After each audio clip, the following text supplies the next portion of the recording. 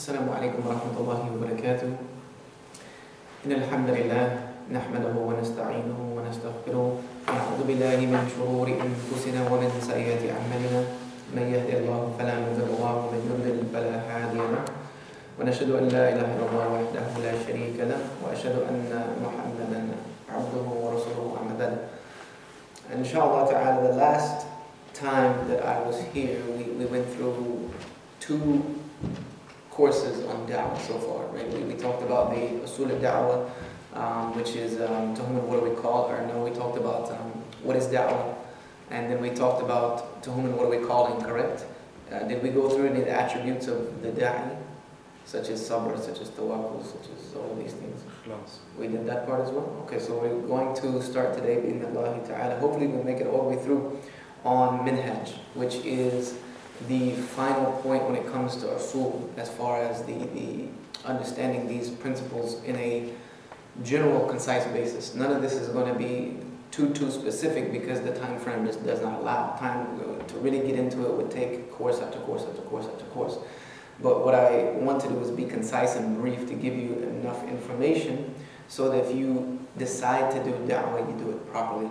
And this is one thing that I really want to stress, is that this is for people who are really seriously wanting to get involved in da'wah. It will bring them the most benefit. If someone just goes through this with the intention of, just gaining knowledge, then it's not going to be as much of a benefit to you till you begin to put it into practice. When it comes to the methodology or the minhaj, we have to understand one thing specifically about anything in Islam. When it comes to any methodology that we call to be Islamic, anything that we associate with our deen, which we refer to as minhaj, and especially when it comes to minhaj of da'wah, we have to understand that our minhaj is derived from the three best generations of Islam. And this is according to the hadith of the Prophet ﷺ, wherein he said, the best generation are those who are with me. ثُمَّ الَّذِينَ يَعْلُونَهُمْ وَثُمَّ الَّذِينَ يَعْلُونَهُمْ. And then those who come after them, and then those who come after them.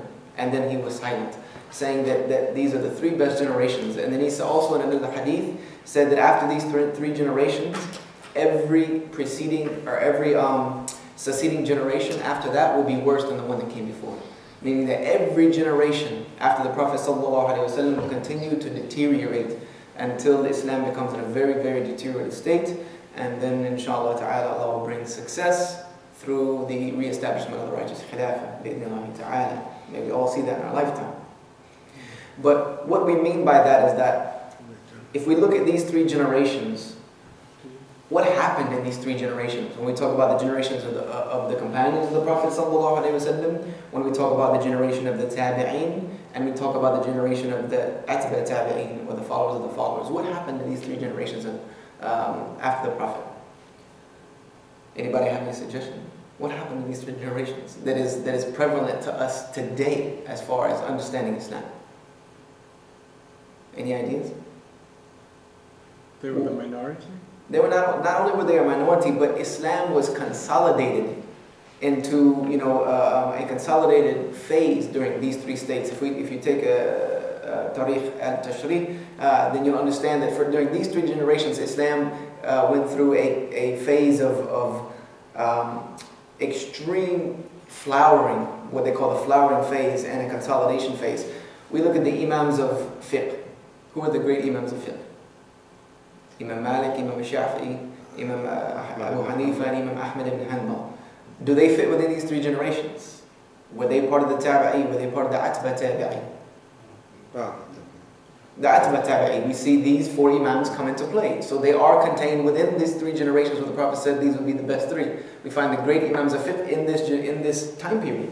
When we look at the consolidated books of hadith, when it comes to knowing the sunnah of the Prophet ﷺ, we look at like Imam Bukhari, Imam Muslim, even Imam Abu Dawud. We find them in these three generations as well. What we now know as the most authentic statements of the Prophet ﷺ, the collections were compiled during these three generations, and the sciences of how hadith would be checked came within these three generations. So there is so much now that we are benefiting from as far as also the Quran. The Mus'haf that we have now was compiled in these 3 generations, and in the diacritical marks and the rules of Qira'at, and all of this was defined in these 3 generations.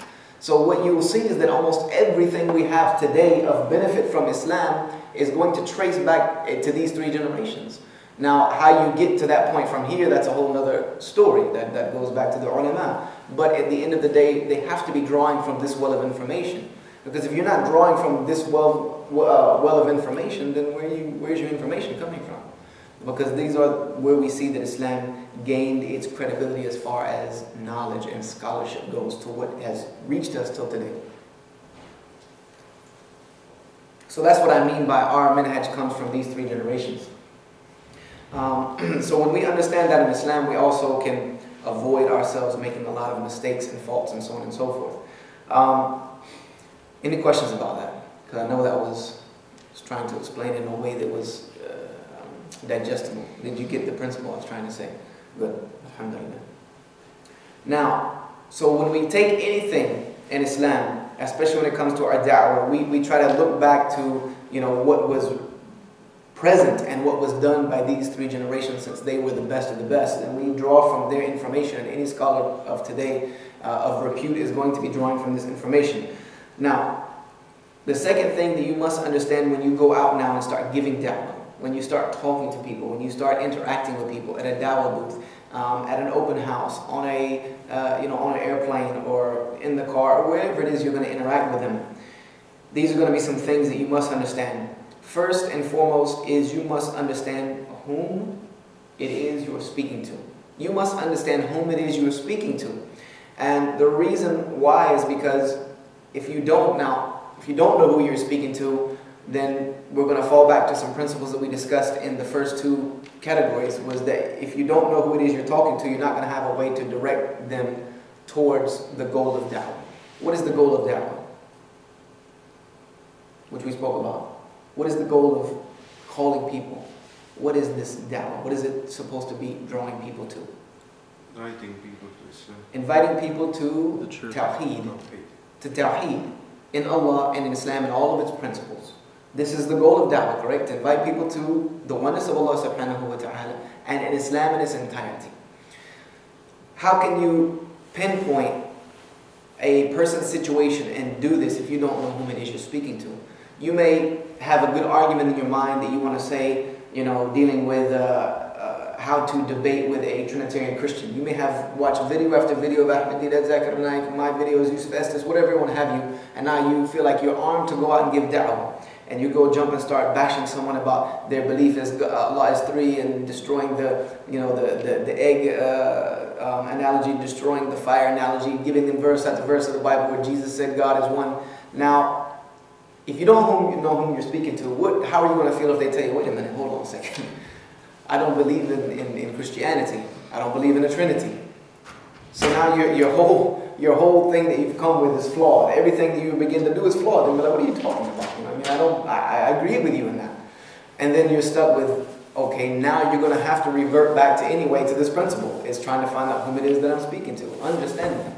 Which we're going to talk about some of the principles in just a moment. Of how you can go from not knowing someone at all, meeting them and gaining enough information out of them in a very short amount of time in order to know how to deliver to them the correct da'wah. And that's really the sticking point of being a successful dua, especially when it comes to doing it in the streets. We're going to talk about the particulars in a little while. Number 3, wisdom and tolerance, taking center court. Now, what I mean by taking center court is that you want to be in control of the conversation and not in an overbearing manner. You don't want to seem like you're talking at someone, and you're just overstepping everything with them, not letting them get a word in edgewise or anything of that nature, but you want to make sure that you are in control of the conversation. And we're going to talk about a principle of how to do that, which is going to also help you with principle number 2. But it's a separate principle, but they are synonymous with this. The way you can do that is by making sure that you are the one that is on the offensive in sense of making them say or making them not say what you want them to say, but in a sense making them go in the direction you want the conversation to go in. Rather than asking them, like you get in a group of people and you start talking to them about the oneness of God, and maybe they're an atheist, and you start asking them about their beliefs. Okay, what do you believe about God? You know what I mean? Give me your arguments about this, and that's how you go down this road. Then guess what? This person gets to ramble on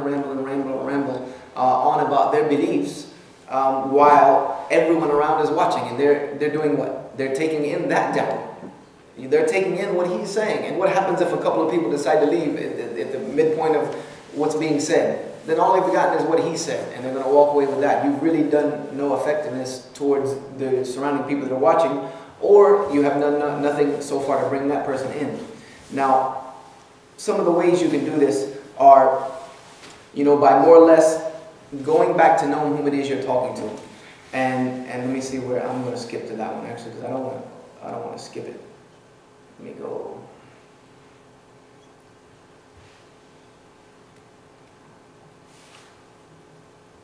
Okay, I'll just put it here because apparently that slide's going somewhere. You do this by asking closed-in questions to find out whom it is you're talking to and to take center in the conversation. What is a closed-in question? Closed-in? Closed-in question. It's a yes or no question. Yes. Closed-in question is a yes or no question because it's direct and to the point. Like on the flip side, what is an open-ended question? An open-ended question is a question that leaves room for interpretation, interpolation, interjection. It's not a very defined question. For instance, a closed-in question would be to me to ask the person whom I've just met, and we have broken into a conversation. However, I've introduced that by maybe asking them, do they want to know the purpose of life, or do you know that God created you for a purpose, or whatever it is that you break in with and break the ice with.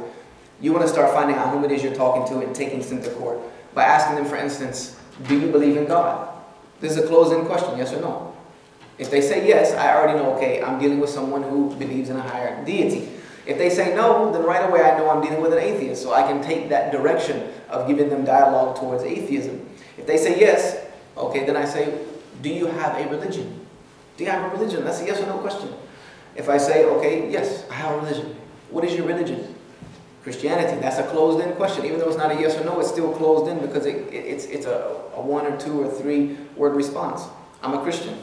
All right. Do you have a denomination within Christianity?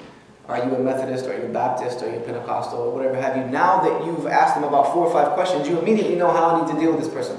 If they said yes, they believe in God. They say yes, they have a religion. They're a Christian.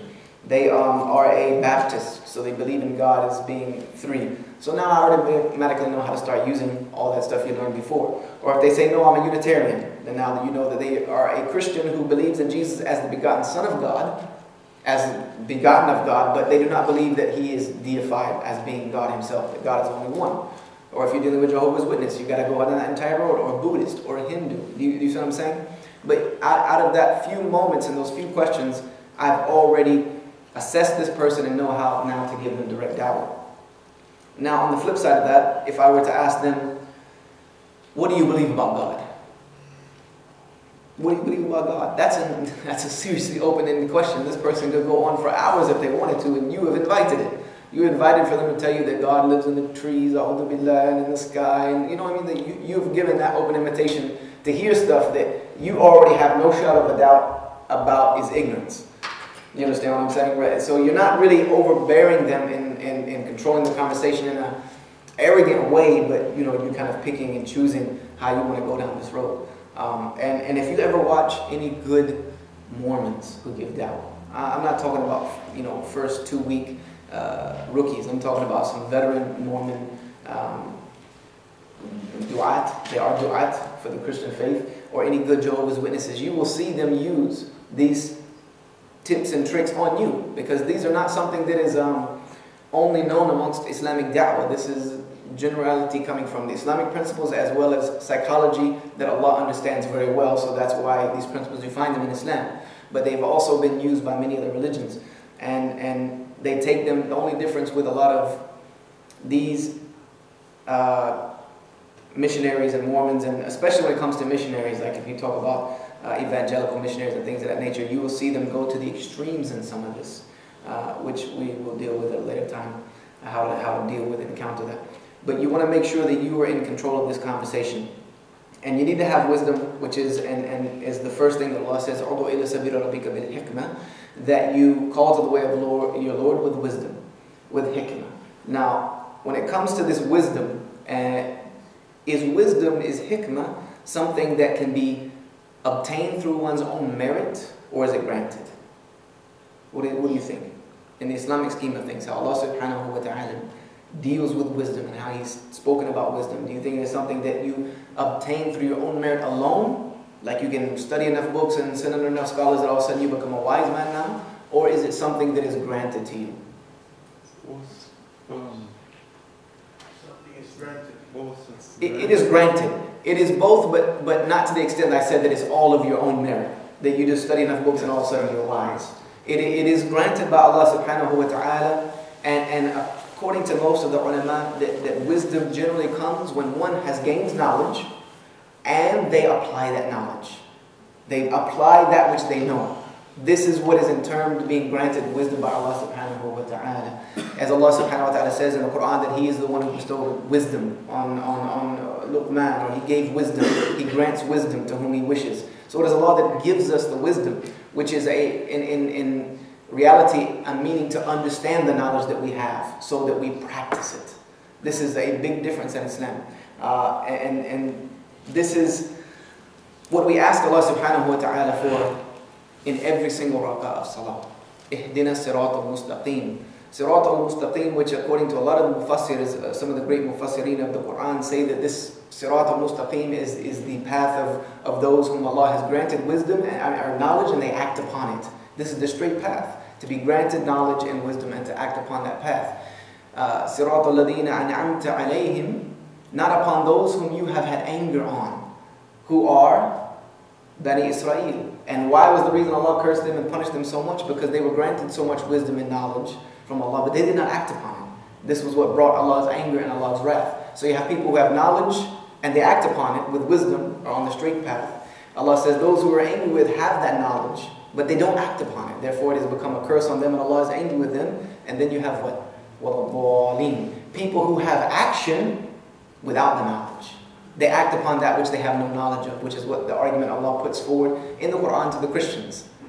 Why do you say that about Allah, which of you have no knowledge of? So these are the three categories. Those who have knowledge and wisdom and they act upon it. Those who have knowledge but they do not act upon it. We're not asking Allah, don't make us a Jew. Are you asking that in the Fatiha? Are you saying, Ya Allah, guide me on the straight path and don't make me a Jew? No, but don't put me on the path of those whom you've earned your anger upon, meaning that we show their attributes by having knowledge which we don't act upon. We're not asking Allah, don't make me a Christian. No, we're saying, well, and don't allow me to act upon that which I have no knowledge of. So we're asking Allah to grant us that knowledge and the wisdom and the fortitude to act upon it. As the Prophet ﷺ said, whoever Allah wishes to grant good, He grants him faqihu fi din, understanding of the deen. This is the wisdom. Faqihu fi din is the wisdom that Allah gives to understand His deen. This is the type of wisdom that I'm speaking about when it comes to da'wah. Wisdom and being a wise da'i will not come by just sitting and learning da'wah. It will not happen like this. And it will not happen by you just deciding to get out and go and do da'wah without knowledge. The wisdom of da'wah is going to come when you gain the knowledge of how to do da'wah properly, and then you go act upon that and do it.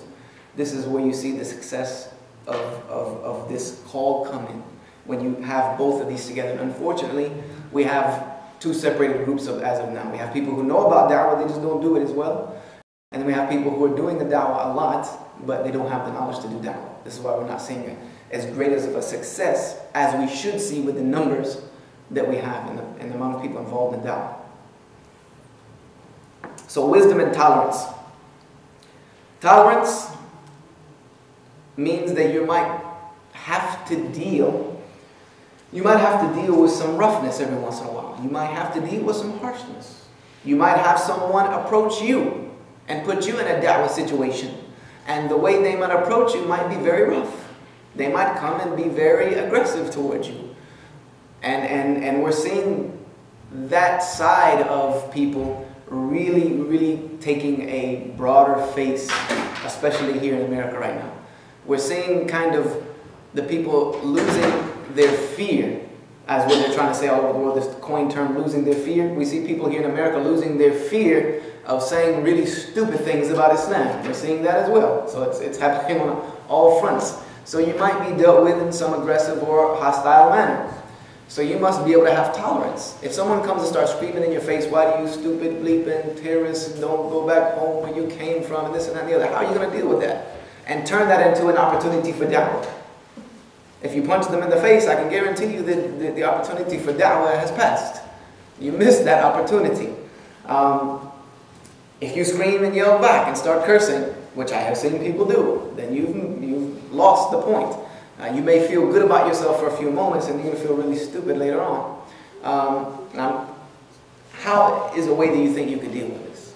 If someone comes to you aggressively, I mean, almost in a vulgar language, what do you think you should do?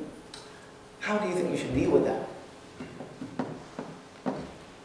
How do you think we should deal with it? Do you think we should hit them? Show them who's boss? Do you think you should show them that I'm no punk? I'm a grown man. I don't have to be talked to like that. I mean, do you think we're really in a situation to do that? What is the wisdom behind that? You know what the wisdom behind that is you're going to jail. It's the wisdom behind that. You're going to jail. And if you hit the wrong person, you may be going to jail for a very, very, very, very, very, very long time. So there's not much hikmah behind that. One way that I have seen it dealt with by a good friend of mine, you guys all know Yusha Evans, I'm sure. We were sitting somewhere, I forget where it was at, and some guy came up, he just started railing on us. It was 3 or 4 of us. You stupid bleeping, I mean, I can't even repeat the words he said. And you know what Sheikh Yusuf was doing the whole time? He had that big silly grin on his face. You know, that big silly smile he has, and he's just nodding his head like, he's just nodding and nodding and nodding and nodding, and the guy is just losing it. And then when he finishes, he's like, are you done?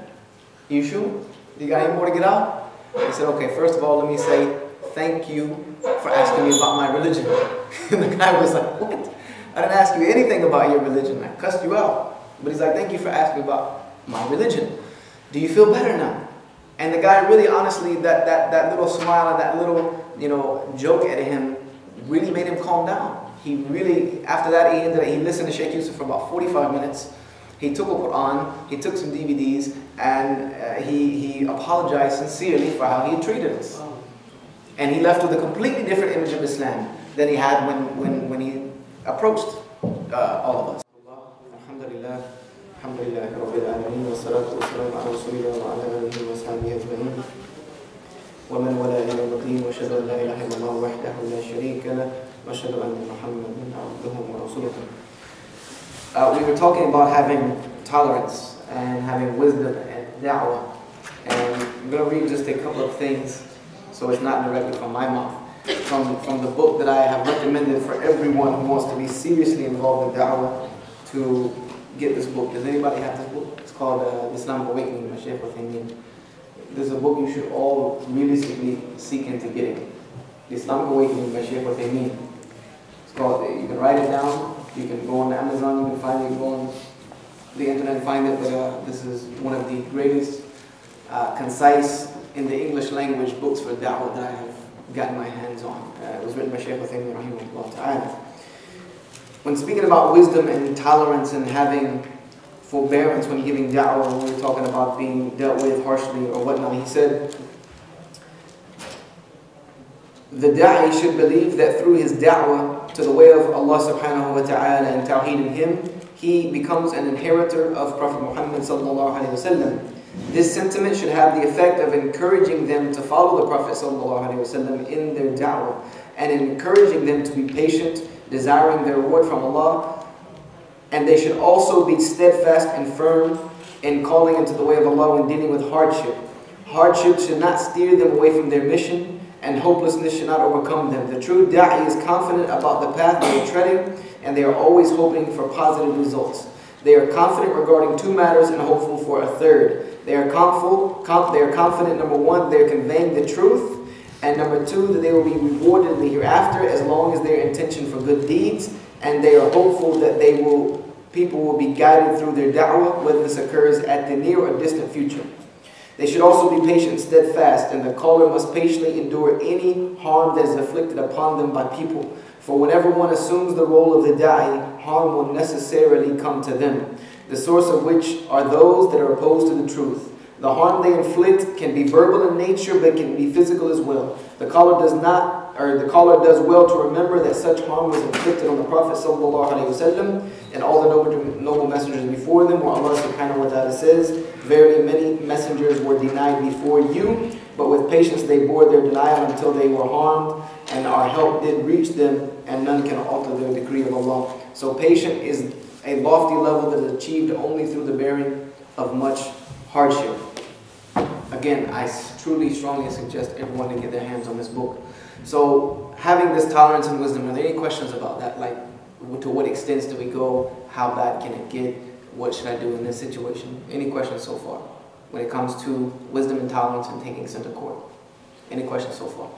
Yes, brother. The question is, if they go all the way, if they are very aggressive to the point to insult Allah subhanahu wa ta'ala or Prophet Muhammad sallallahu alayhi wa sallam, how I can just react accordingly? Now that's where it gets to the extreme. If they go to the point of insulting Allah subhanahu wa ta'ala with you not having, done anything to aggravate that situation, or insulting the Prophet sallallahu alaihi wasallam, we should still have wisdom and tolerance. But this goes to a point now to we directly need to be ready to defend the character of the Prophet sallallahu alaihi wasallam.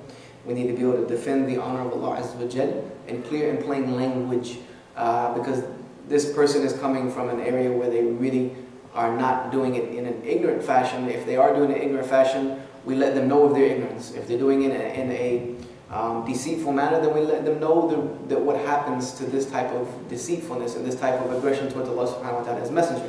This is something we are to be clear about. If somebody comes and starts abusing the Prophet sallallahu alaihi wasallam, I now have the opportunity to defend myself, to not defend myself, but defend the honor of the Prophet sallallahu alaihi wasallam. Say, hold on a second. You must truly be ignorant about the Prophet sallallahu alaihi wasallam for you to be able to say these things. Start letting them know about the characters of this beautiful man and how contrary they are to any of the misgivings that people may have about him. So this is something that I believe we should do, is defend the honor of the character of the Prophet ﷺ and the honor of Allah subhanahu wa ta'ala. And then at the end of that, you still want to be able to come to a point where you can ask them, look, do you really want to know about Islam? Do you really want to know about Muhammad ﷺ? I can tell you. But I wouldn't say go that route. Before you make it known the clarity of the condition of the Prophet ﷺ and Allah subhanahu wa ta'ala, and let them know the true fallacy of what they're talking about and the harm that is going to come to them, not from me, but from Allah subhanahu wa ta'ala, from your Creator. He is going to deal with you on this, because that is a very serious crime in Islam, to maim the Prophet ﷺ. It's not a crime that is just within Islam, that if a Muslim doesn't know, if a non-Muslim does it, it is considered a crime in Islamic law. So it is something that we should address and deal with wisdom and tolerance at the same time. You don't say that, I wouldn't suggest someone just that someone calls the Prophet ﷺ a bad name and you punch them in the face, because all you really do is cement that ideology that they have, that the Prophet ﷺ taught anger and hatred and violence and so on and so forth. It needs to be dealt with wisdom and tolerance, and everything needs to be put in its proper place, inshallah. Any other questions? I just want to add to it, if the situation is going that extreme that they're attacking Prophet Muhammad or Allah Ta'ala, it's better to withdraw from the situation. If someone is aggressive to the point that they don't want to give up this argument, they don't want to give up, just continue to abuse, you just walk away. That is one thing we have the right as a human being, is that I don't have to be, dealt with, in this type of manner. I have enough dignity to walk away. If you want to act like an idiot, then I'll leave you being an idiot by yourself. It's not like you can cure everyone. Some people, Allah subhanahu wa ta'ala does not desire to guide them. What are you going to do? So there's a time you can ask to walk away. Because some people do go to extremes. There have been plenty of lectures where I've had to actually have people, removed from the room. It's happened on a number of occasions where I've tried to be as tolerable as I can and as humble and as polite as I can. But there's a point where you gotta be like, okay, look, this guy's here for trouble, so we need to, ask him to leave. That's it, get out. I mean, there comes to a point where it's enough is enough, Yeah, for sure. Even in Quran, the Prophet Muhammad has been told by God, you are just a foreigner, you can't convince people. No, you can't convince them, That God gives that. for sure. Any more questions considering this topic at all? Okay. Next, be presentable. That's part of the manhaj of da'wah. Look like a Muslim. Now, this is going to take some explaining. The first one shouldn't take a lot of explaining. Be presentable. That means you look decent. You're going to go, and Muslims are exhorted in the Sunnah of the Prophet ﷺ to look decent at all times anyway. You will never find for me an attribute of the Prophet ﷺ where he is known to be dirty, or where he's known to be, have his hair misshapen or his beard all crooked and out of place and he didn't smell good. You don't see any of this in the Prophet. We see exactly the exact opposite. Even if the Prophet ﷺ only owned one garment, that garment was always known to be clean. That garment was almost always known to be white, and that's a formidable thing to say in that day and era, to always be seen with a clean garment on. And this was the way of the companions of the Prophet ﷺ. They were clean and presentable. The Prophet ﷺ always smelled good. He was known to be someone who smelled very good. He used the siwak on a regular basis and exhorted that if it was not a compulsory, if it was not going to be a burden, I would have made it mandatory for you to use siwak every time before you pray. So, the cleanliness of a Muslim should be unquestionable. But you want to look presentable. You have on some decent clothes. You look right. You look decent. And also, what I mean by look like a Muslim, what would you, if I told you look like a Muslim, what is the automatic thing that what is the first things you think about? Look like a Muslim. Shape. What is it? First thing seems like shape, the shape outside. Yes. The outside. Anything else? Like particularly, what do you think I mean by look like a Muslim? Humbleness. Humbleness. Humble. This is all part of looking like a Muslim. What about exteriorly? Do I mean you need to put on a thobe? No, it's not obligatory to wear a dress. It's not obligatory to wear a thobe. I wear it because it's honestly very comfortable. And I love wearing a thobe, but I don't wear it all the time. And it's a walking billboard for Islam. But keeping our appearance within Islamic guidelines. This is what I mean. Within the Islamic guidelines and principles. As far as for the men, we have a dress code exactly like the women, but with a variance of the amount that is to be dealt with. For instance, a woman, her appearance should always be wearing and dressed properly when she leaves her home with something that is not tight, with something that is not see-through, so that you can see through to the skin, you can see the color of the skin. She should not be wearing something so tight that you can see the shape of her body. She's supposed to cover all of her awrah, which is covering from head to toe, with the exception on some difference of opinion of the face and the hands. There's of course a difference of opinion between niqab and not niqab, so on and so forth. But she has these guidelines. The men have the same thing. We're supposed to, almost exactly the same rules apply. We're supposed to go out presenting ourselves with something that is not so tight that it reveals the shape of our body. Realistically, this is part of a man's dress code. He covers his awrah, which a man's awrah is what? And I know we're getting into a small subject here, but I'm just trying to give you an ideology. A man's awrah is what? What is the impermissible points of his body that cannot be seen? Except but by his wife or someone that he can be married to. From the navel to the knee. From the navel to the knee. So the navel to the knee of a male should always be covered with something that is not tight enough to see the shape of your body. Like if you come to the masjid and you see it happen, brothers come to the masjid wearing some tight running wind pants, or very, very tight jeans, and you can almost count the change in the back of their pockets, When they go and they pray in front of me, and then you bend over and you make ruku and sujood, and astaghfirullah, but everything is there. Everything is presented for me, right in my face. This is not proper. A man should wear something, doesn't have to be so baggy, but it needs to be loose enough to where it doesn't show the shape of his body. It cannot be see-through. It just can't be see-through. And he should cover that at all times and in all places. Unless he's in front of his wife or something like that. So what I mean is staying within those guidelines, having the Islamic correct presentation about you. And this was something that was known to be part of the Sunnah of the Prophet ﷺ. This was not culture or tradition, such as the lihya, which is a whole other ball of wax that we're not going to get into today.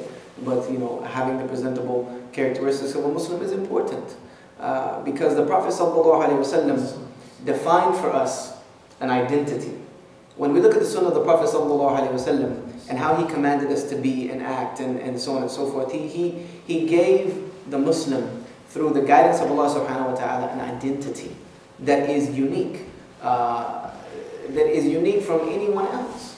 And the Prophet ﷺ was very keen on Muslims having this identity. And there are a number of hadiths where he stated about how Muslims should appear and so on and so forth. And then he would make the statement on a couple of occasions that go to the root of this identity, when he would say, Khaliful Mushrikeen. Differentiate yourself from those who associate a partner with Allah subhanahu wa ta'ala. Also, when speaking of the Jews, he would say that they always pray how?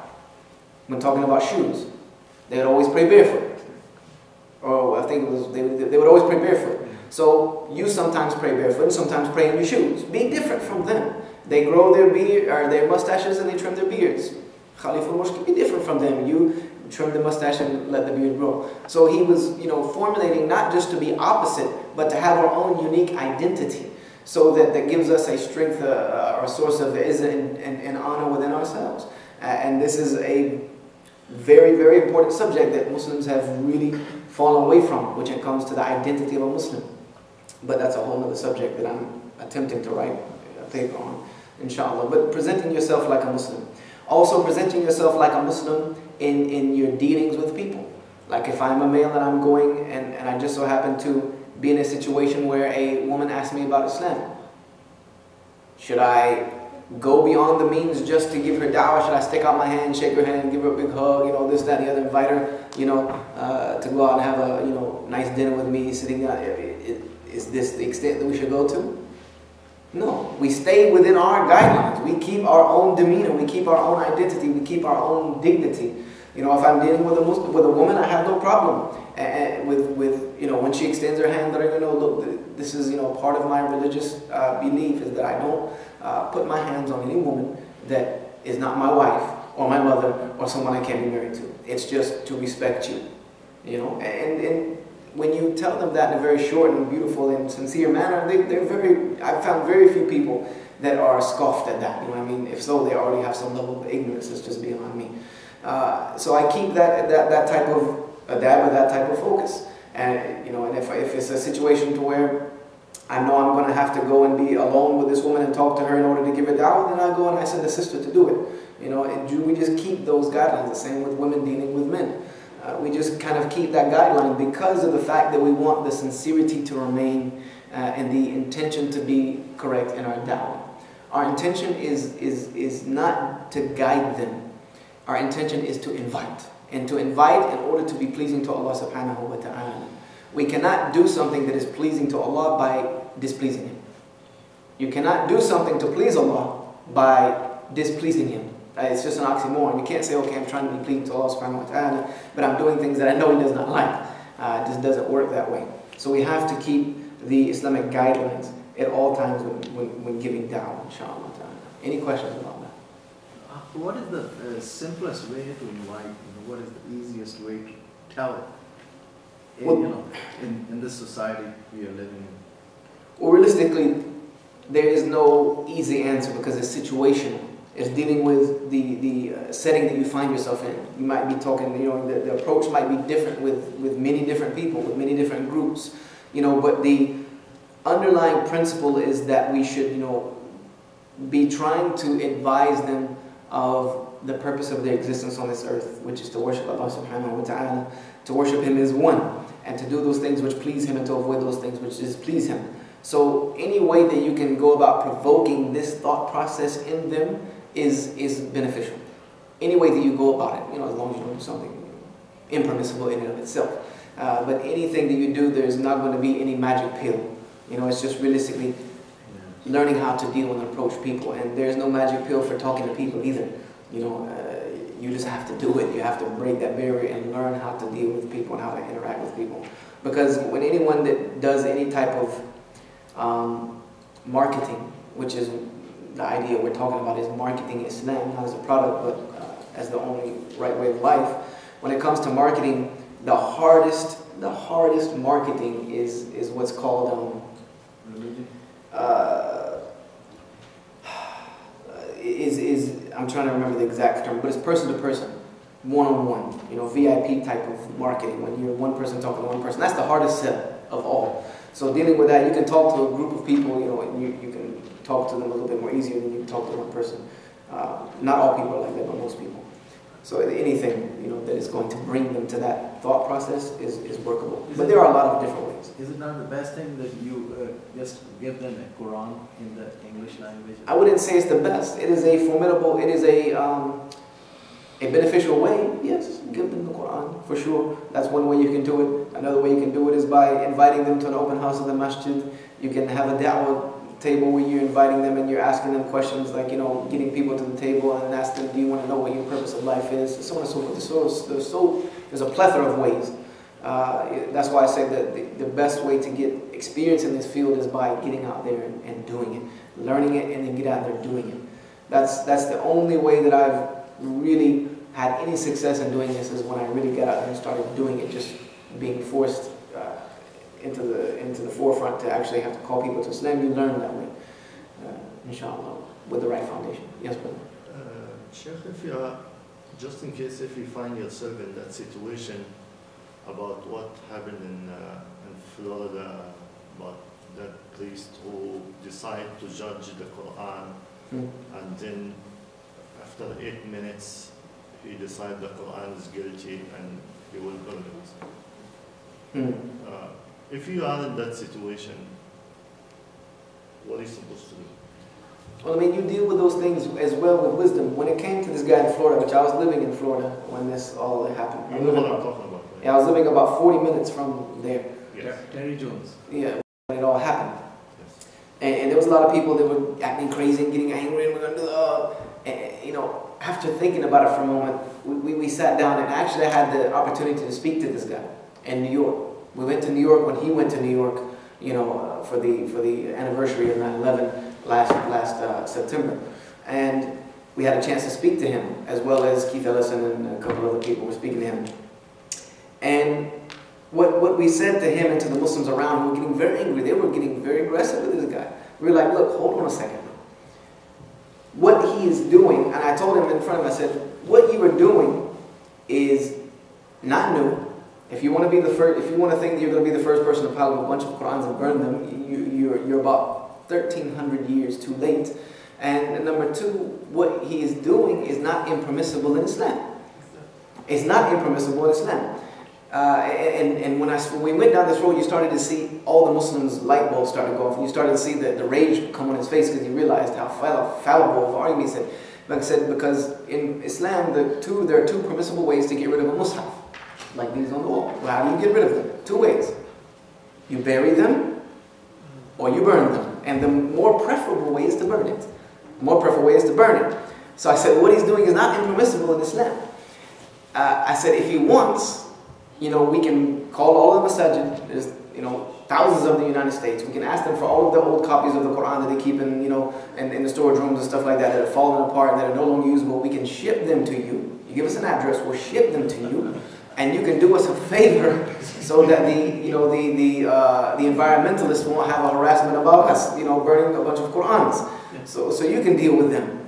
And I said, and you will not be setting a precedence, because there is a man over 1,300, maybe over 1,400 actually years ago, who set the precedence of burning the Quran. And who was that?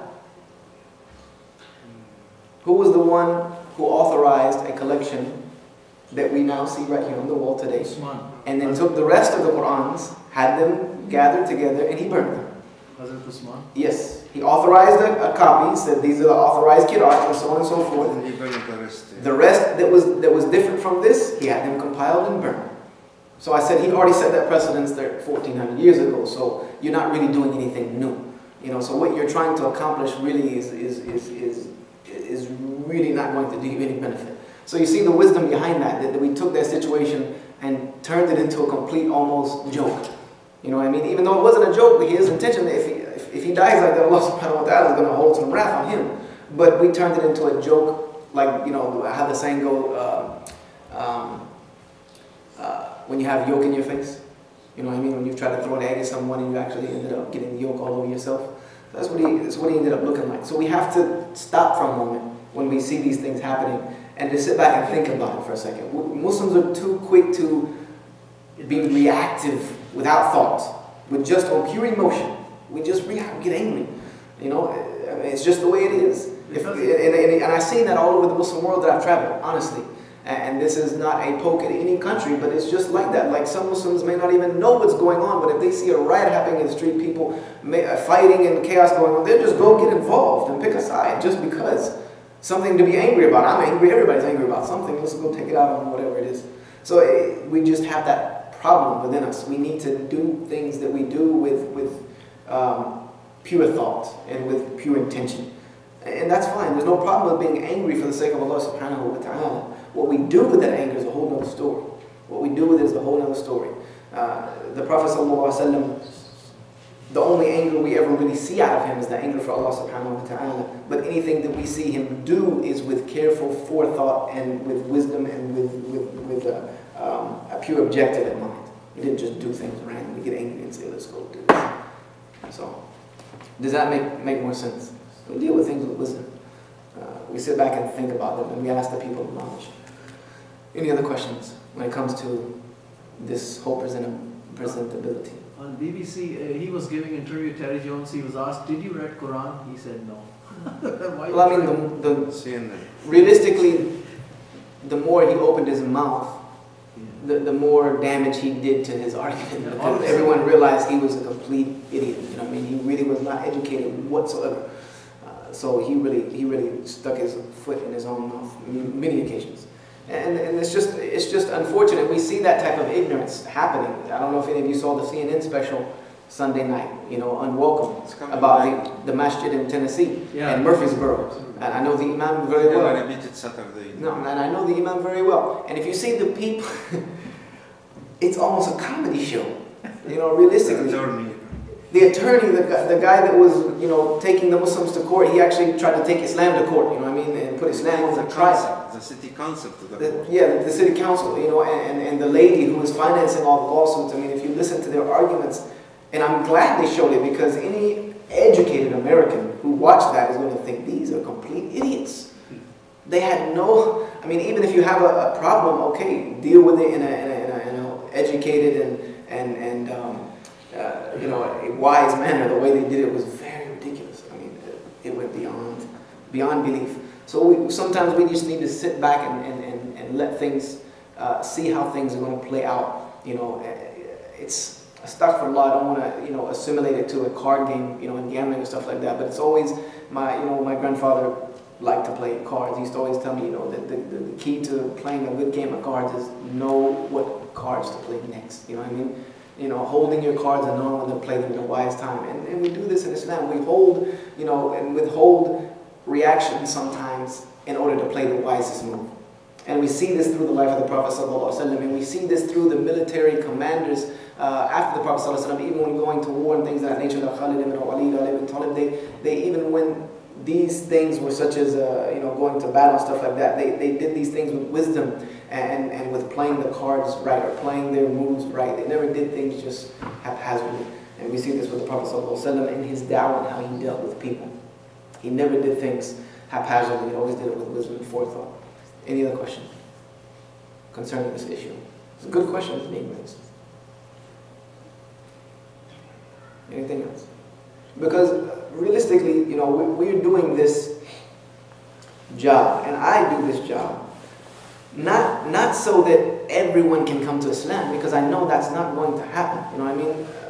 If Allah subhanahu wa ta'ala said if He wanted everyone to believe, then they would believe. You know, He already has made it known that there are going to be Muslims in the world, there are going to be disbelievers and mushrikeen, and so that's just the way it is. But I do this job not so that those people who do want guidance can receive that guidance and can have the understanding of how to come to Allah subhanahu wa ta'ala.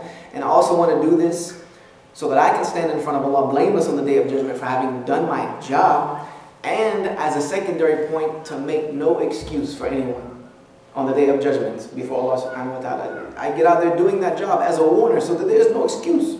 This is why the Prophet ﷺ was sent, as Allah subhanahu wa ta'ala said. He sent him as a nadhir, he sent him as a warner, a giver of glad tidings. But he sent them so what? So that there would be no excuse.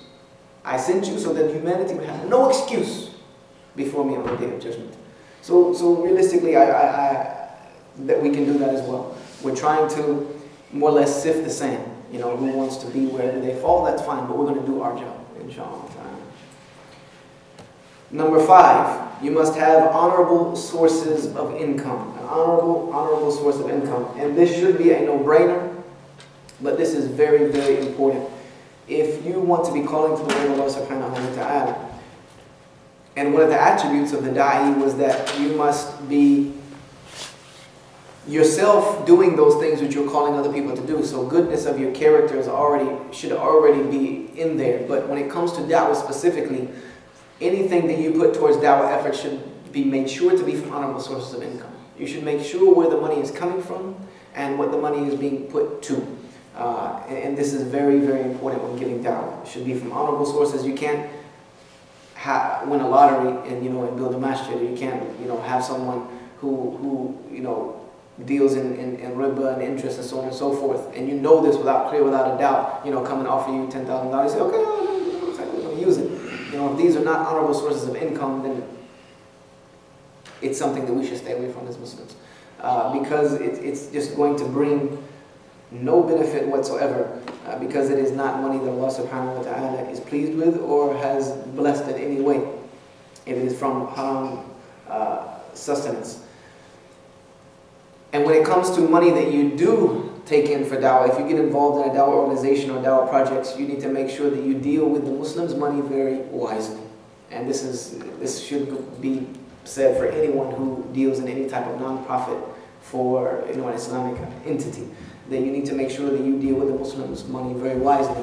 And this was told to me by one of my dearest teachers in this work, rahimahullah ta'ala. He used to always tell me that he was very particular on what he did with every single penny that he received in order to give da'wah. He said, because if you play with the Muslims' money, which they have given sincerely to please Allah subhanahu wa ta'ala and to put forth this effort of da'wah, and you play with that, then you're going to have some serious problems that you would never even have imagined. And it is absolutely 100% true. So you need to make sure that all the sources of income for everything that you do in da'wah is halal sustenance. Any questions on that whatsoever? Is that pretty clear? It should be from halal sources. And this is also one of the attributes of a good Muslim. The companions of the Prophet ﷺ were known to be, and this is stated by some of the ulama, they have made the statement that the companions of the Prophet ﷺ were very keen. One of their attributes was they were very keen on everything that they took in. Everything that they have gained was from halal sustenance. Everything they put in their mouth must be from halal means. And they did not really play games from that. That was kind of, and some of the ulama say that this is kind of like a litmus test for your taqwa, your fear of Allah subhanahu wa ta'ala. Do you question everything that comes to you, whether it is from halal sources or not? You question everything. The companions used to question everything. If someone brought them a bowl of food, they would ask, from what does this come from? And the Prophet ﷺ did this as well.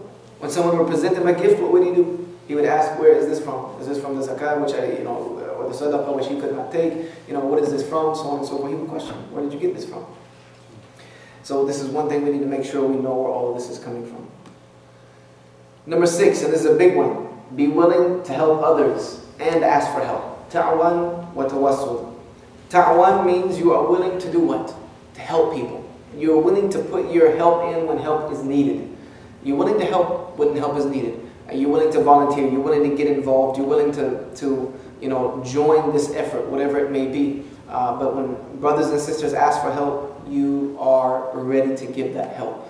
And the even more important one than that, which is something that Muslims tend to have a problem with, especially male Muslims and men in general, is tawassul, asking for help. You need to know when to ask for help. A Muslim should have enough knowledge to know when they need help and be ready to ask for it. First and foremost, we seek help from Allah subhanahu wa ta'ala. But then we seek the means to that help through His creation. We seek the means to that help through Allah subhanahu wa ta'ala who He's created. You cannot say, okay, Ya Allah, I want you to make sure you are razif, so I expect that my check is going to come in the mail for my rent and my power bill. I'm just going to sit at home and read Quran and memorize a hadith. It just doesn't work like that. You can say, yes, I've asked Allah subhanahu wa ta'ala, but you haven't made any effort within His creation, to facilitate for Allah to answer your dua. So you got to put some work behind it. So you need to ask help. If you know you're overwhelmed in this project that's going on, this dawah project or whatever have you, be willing to ask for help. Say, look, I need some help. I can't get this done on my own.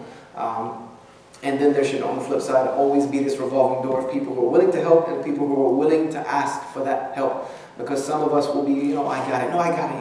You don't have it. You don't have it. And you know that even if you do get it done, that it's going to not really be as good as you would like it to be. Ask for help. Ask for somebody. Say, look, I need some help with this. Can you handle these few emails, or you can handle calling this and arranging that, or whatever have you. Be willing to ask for that help. Now, this is when the minhaj of da'wah, we're talking about now the prospect or the mud'i, the one who is called. The one who is called. We're dealing now with some of the minhaj dealing directly with people and how you should be able to deal with people. And these, again, are just some basic principles. These are not in any way comprehensive. They are very concise. First and foremost, you should have strong arguments for tawheed. Because we're calling people to have tawheed in Allah subhanahu wa ta'ala.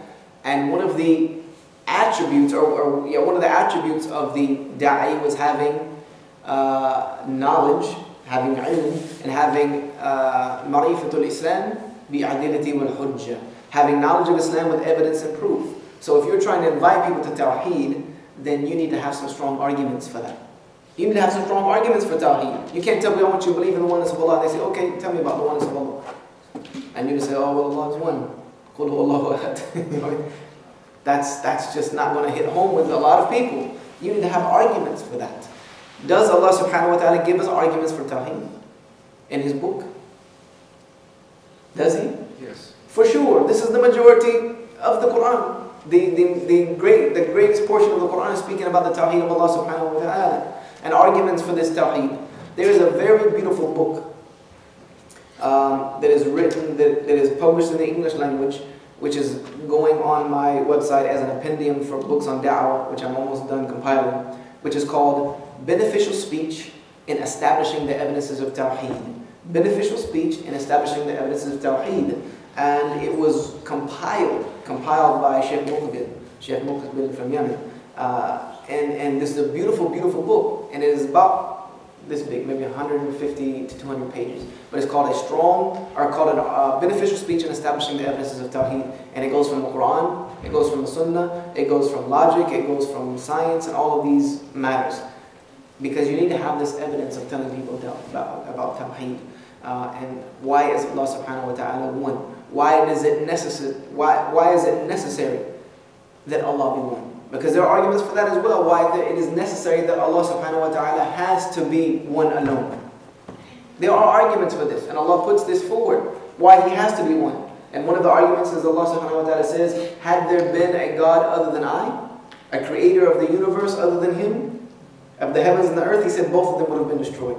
Both the heavens and the earth have been destroyed had there been any God other than me.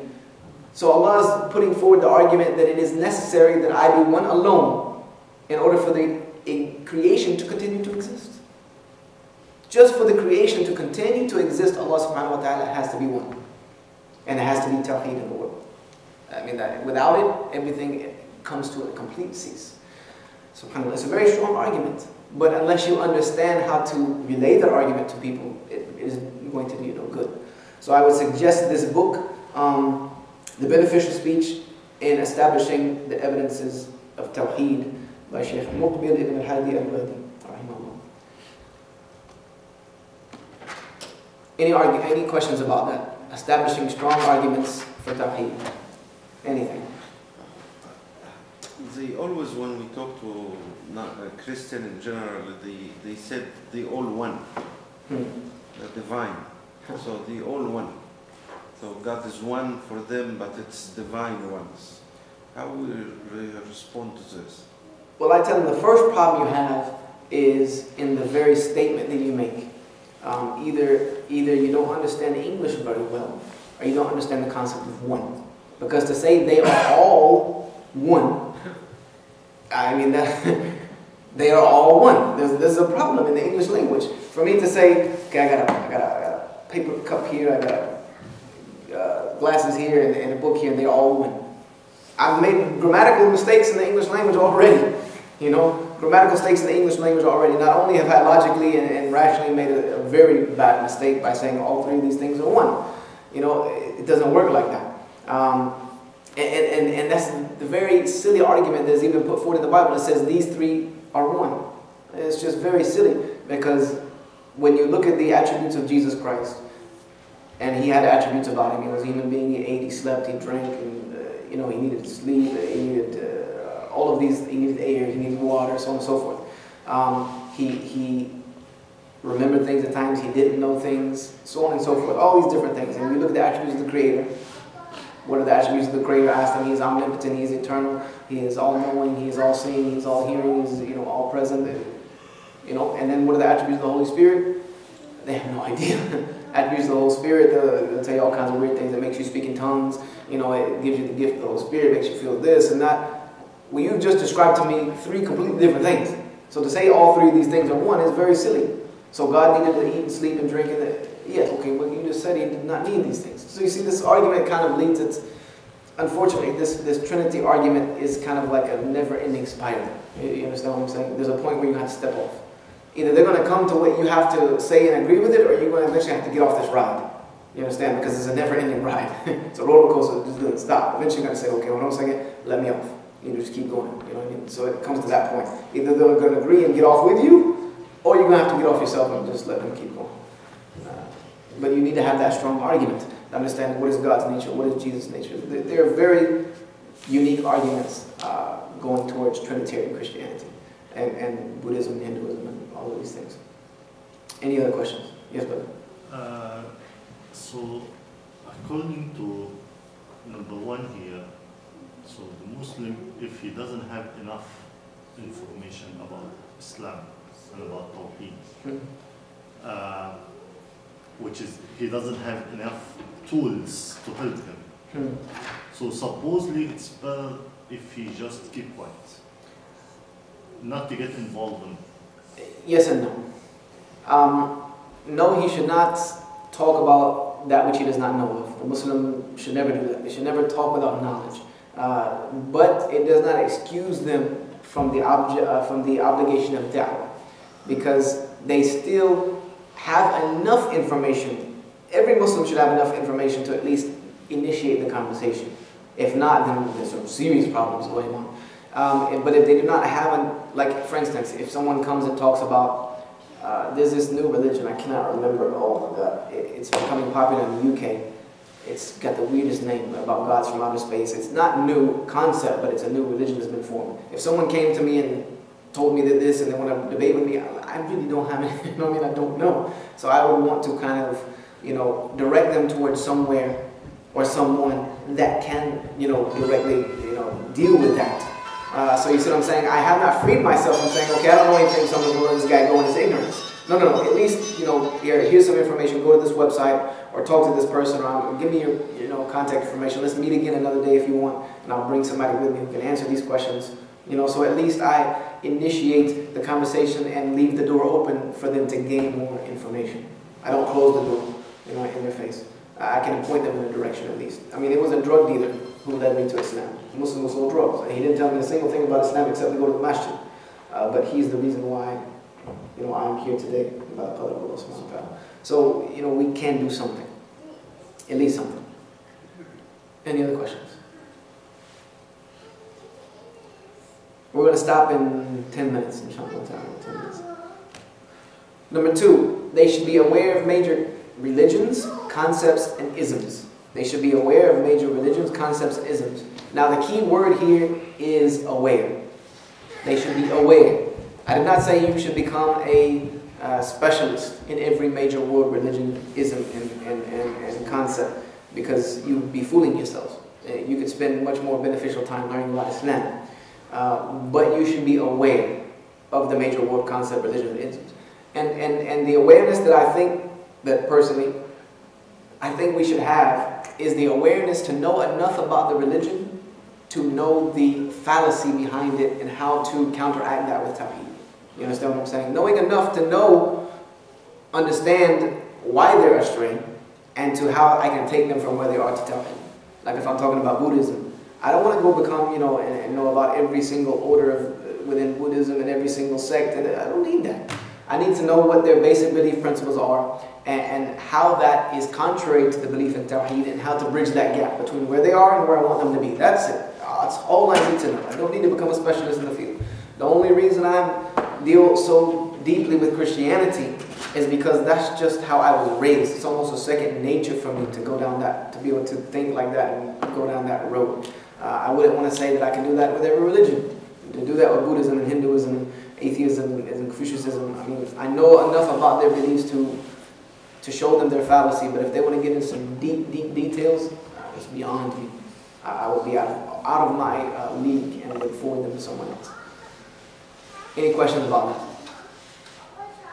And that can be pretty easily achieved. When going and getting a book on major world religions, there are some good ones out there that tell you the basic, without getting too deep into the basic concepts and beliefs of major world religions and things of that nature. You can go grab one of those books, a few hundred pages, you've gone through a majority of the people you're going to run into, what they believe, what are their fundamental principles and belief, and so on and so forth. Or if you want to be more thorough, then you could look for that from maybe some of their sources, rather than getting a second-hand source. You can go and look at these major religions and see what is their beliefs, and so on and so forth.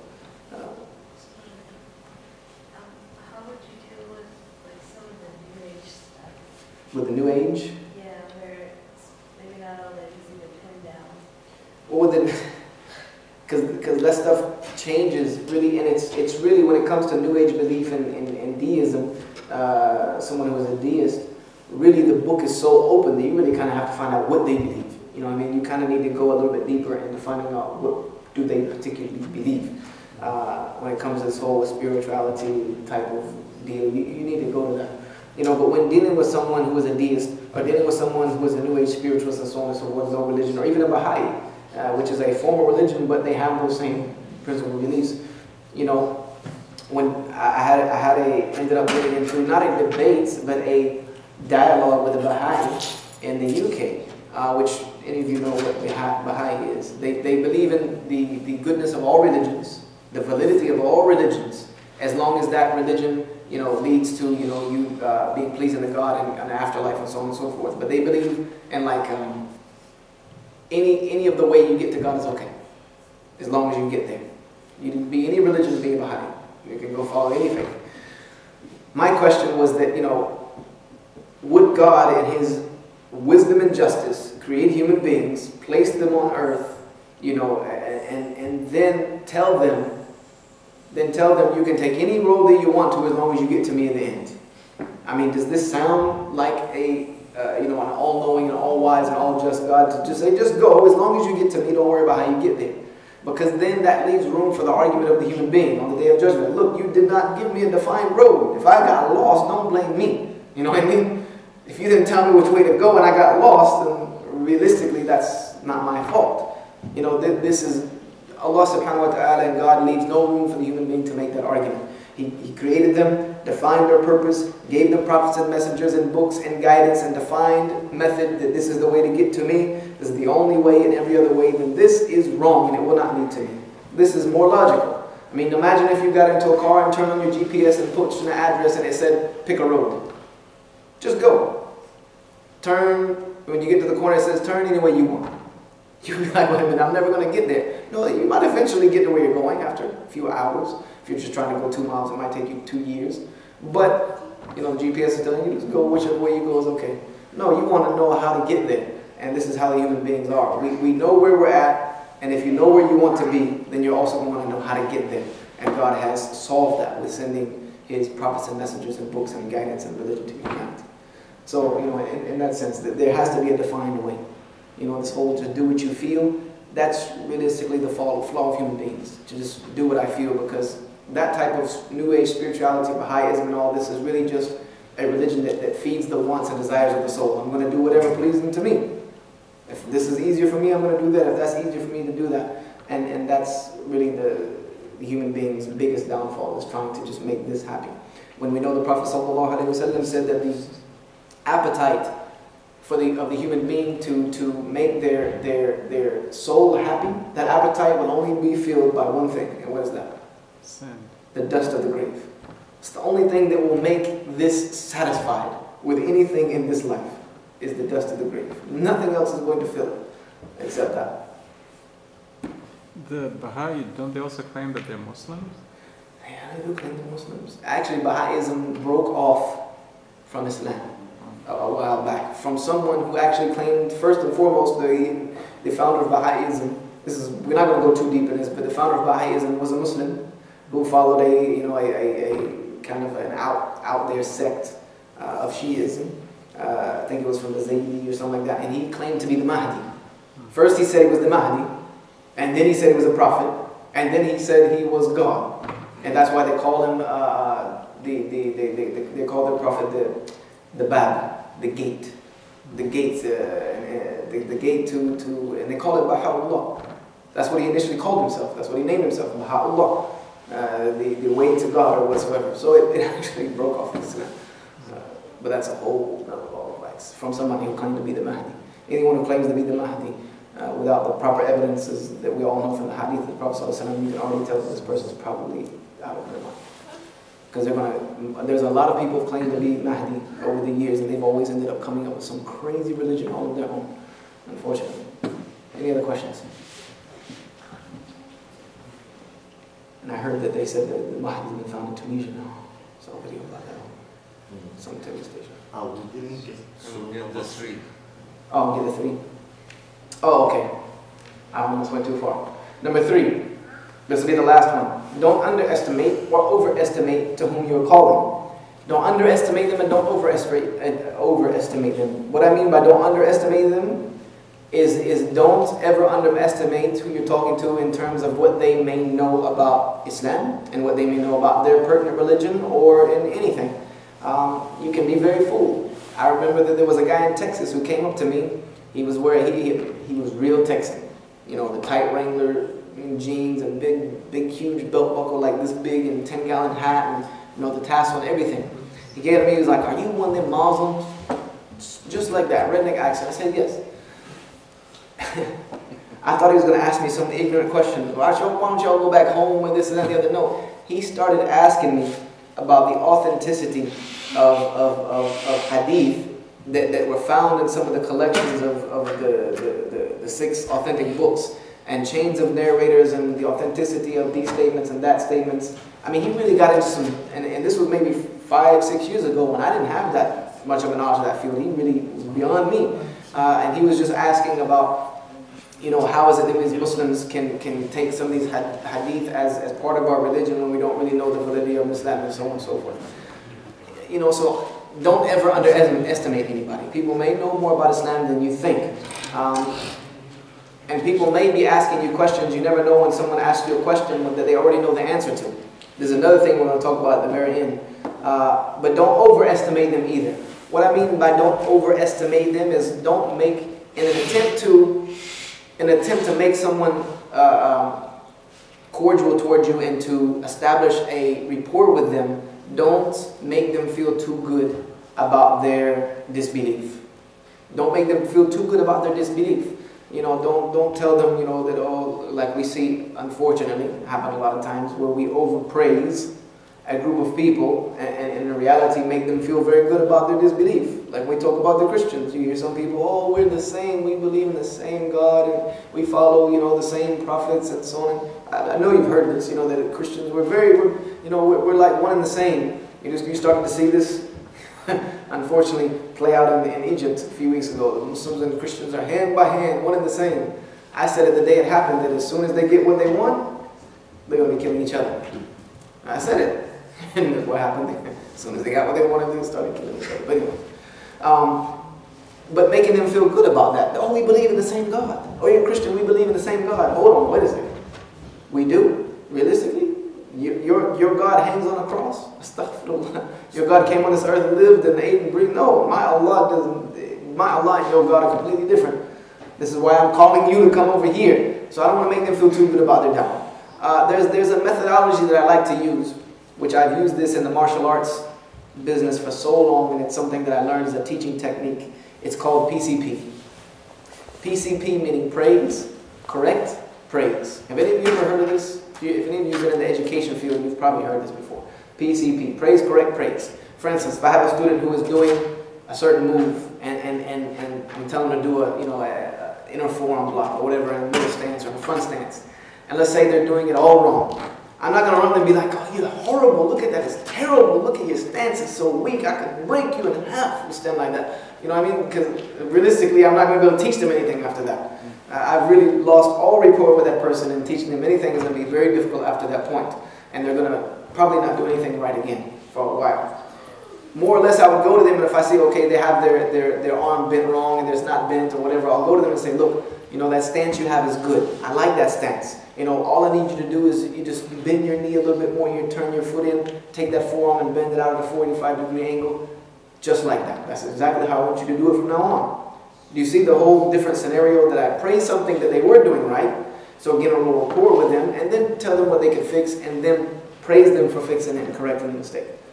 So dealing with people like this, that okay, we do give credit where credit is due. There is some goodness in Christianity, as far as Allah subhanahu wa ta'ala said, there are some people within them that are inherently good, and when the truth is presented to them, they will accept it.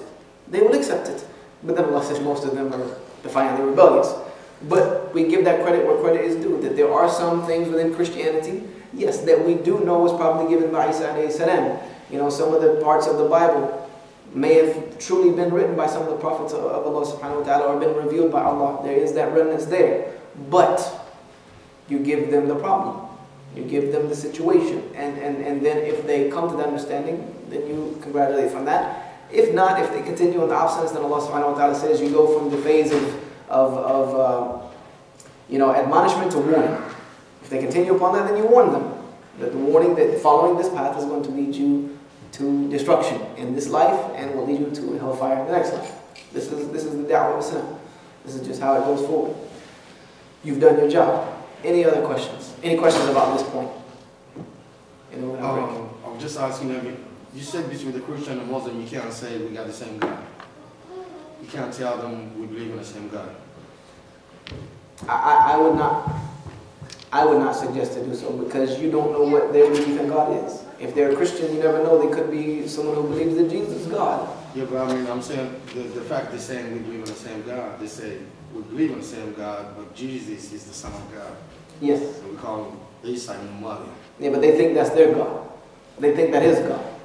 That's the only problem I'm saying, is when Allah subhanahu wa ta'ala calls to them in the Quran, He says, let us come to the same agreement. Let us come to the same understanding that we believe in one God. Allah did not say that we have the same belief in one God. No, Allah said, let us come to that same belief. You see, this is a problem that many people misconstrue through interpretation and through translations in the Quran, that this is a calling to say that Christians and the Muslims have the same God. No, Allah says, let us come to one word. So it's going to be haram to say that. I can't make any haram or halal statements, but I would say it's something that I do not believe that we should be doing. Because we don't know what they believe, and you don't know what you're saying about your belief by agreeing to their belief. You know what I'm saying? No. We believe what is right. If you come to this belief, you'll be right too. That's true. And this is the Izz of Islam, and this is one thing that will be presented to you is, why are Muslims so arrogant, that you think that your way is the only right way, and who gives you the right to do it? God gave us that right. This is not telling you my way is the right way. No, my way is not the right way. The way designed by the Creator of all that exists is the right way. And for Him to say it's the right way, He has the right to do so. That's true. He is Allah. For Him to say, this is my straight path, follow it, and do not follow other paths, for they will not lead you to the right place. That God has that right. I'm only re-conveying that message. So there's no arrogance on my behalf. I'm telling you that, and if I'm on that road, then I'm on the right path. And if you come on with me on the right path, we'll both be on the right path together. I'm not telling you to follow me. I'm telling you to get in the right path. To follow the truth. To follow the truth, not to follow me. Exactly. Nobody should follow one individual in that sense. Even Abu Bakr radiallahu anh gave that admonition very clearly when he accepted the Khilafah. He said, look, the only infallible around us was the Prophet sallallahu alaihi wasallam. So after him, if I do good, follow me. If I'm doing right and telling you to do right, then follow me. Your obedience to me becomes obligatory. If I am in error, then your obedience to me is not obligatory, and you should correct me, put me back in the right spot. So that's what we need to be, have that dignity and honor. That God designed Islam, He designed the creation. He has the right to tell you that if you do this, you'll be right. If you don't, you're going to go to hell. That's not coming from me. That's coming from God, the creator of all that exists. I'm only conveying the message. Yeah. Very simple. That's true. Any other questions? Overall, that when we get to the point of argument or point of da'wah or point of, you can say,